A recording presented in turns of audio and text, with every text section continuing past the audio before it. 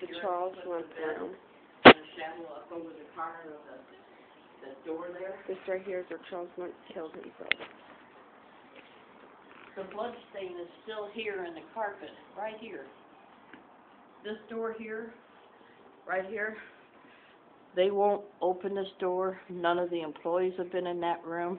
The owners of the building won't open it. They have it locked, and it has opened during the night on its own. They have bars on the windows, bars on the other door, and they won't allow anybody in here.